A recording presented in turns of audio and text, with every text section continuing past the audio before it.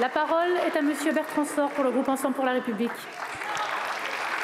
Merci Madame la Présidente. Mes chers collègues, ma question s'adresse à Madame la Ministre de l'Éducation nationale. J'y associe l'ensemble de mes collègues du groupe Ensemble pour la République.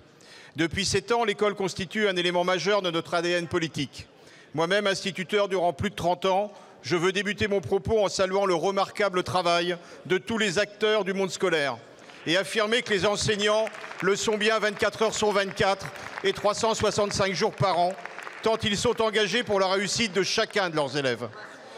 Notre monde est perturbé par le populisme, les déclinistes, les séparatistes.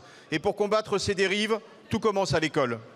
Depuis 2017, le budget de l'école de la République a augmenté de plus de 14 milliards d'euros.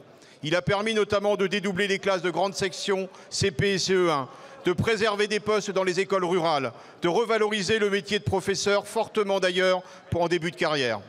Ces efforts produisent des effets positifs. En 6e, les résultats aux évaluations nationales sont en progression constante. Les élèves de l'éducation prioritaire qui ont connu le dédoublement sont ceux qui ont le plus progressé en français. Les écarts se réduisent enfin. Mais le défi de la réussite pour tous les élèves reste devant nous. Un élève de 4e sur 2 ne maîtrise pas les compétences de base. Le collège doit cesser d'être une grande gare de triage qui laisse les élèves en difficulté sur le bord du chemin.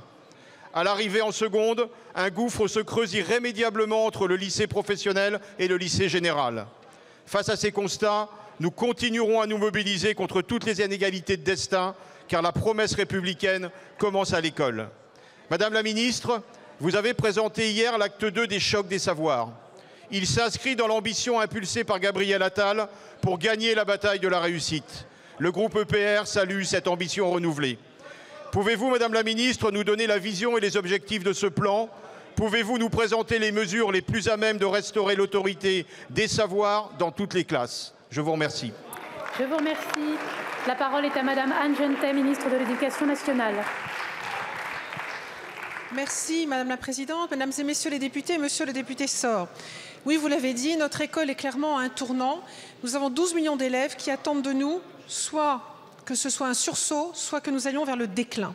Et j'en suis convaincue, l'école, et je suis sûre que tous ici sur ces bancs vous êtes convaincus également, si l'école réussit, derrière, c'est toute la République qui triomphe. Nous avons besoin de cette réussite de l'école.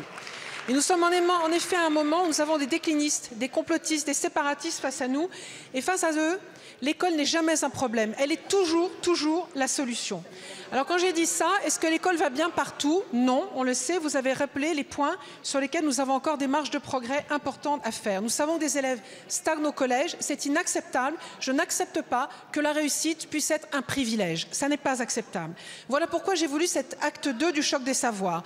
Il faut au bout du compte qu'aucun élève ne reste au bord du chemin. Moi, je me suis engagée pour l'école pour que justement nous puissions relancer cet ascenseur scolaire. Alors quelles sont les mesures phares? C'est en effet continuer ce soutien sur mesure de tous nos jeunes, de tous nos collégiens, de tous nos élèves également en école primaire et maternelle. Et puis, nous avons également le sujet du brevet qui doit devenir un diplôme qui donne envie de réussir, qui en donne envie à nos élèves de se projeter. C'est pour cela qu'il sera obligatoire pour les élèves qui aujourd'hui sont en classe de 5e, seront les premiers à avoir bénéficié cette année des groupes de besoins mis en place par mon prédécesseur Gabriel Attal l'an passé. C'est donc un véritable plan de reconquête, mais qui ne s'arrête pas là, qui va plus loin, avec notamment l'épreuve de mathématiques. Nous sommes capables d'emmener toute une génération vers une épreuve commune anticipée de français en classe de première. Pourquoi ne pourrions-nous pas le faire en mathématiques? Il n'y a aucune raison, il n'y a pas une bosse des maths, tout le monde peut avoir un niveau commun en maths atteint en classe de première. Et puis il y a également le climat scolaire qui est très important, sur lequel je travaillerai pour pouvoir apporter un climat serein, apaisé, avec un renforcement des effectifs, notamment en vie scolaire. Vous voyez qu'au bout du compte, quand la République répond présente, eh bien ma foi, l'école est capable de renverser toutes les fatalités. Je vous remercie. Merci Madame la Ministre. La parole est à Monsieur Arnaud Le Gall pour le groupe La France Insoumise.